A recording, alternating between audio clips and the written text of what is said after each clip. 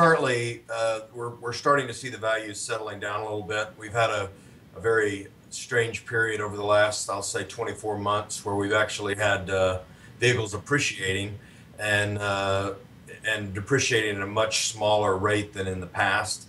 We're starting to see closer trends now to the normal.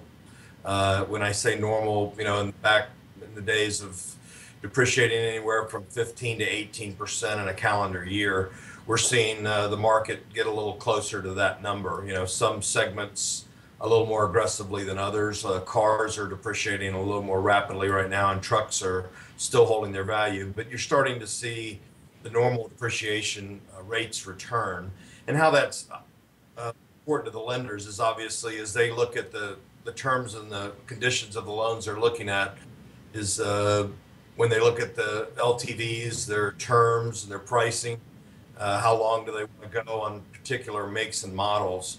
So it is important to keep track of the collateral so you have the right blend in your portfolio.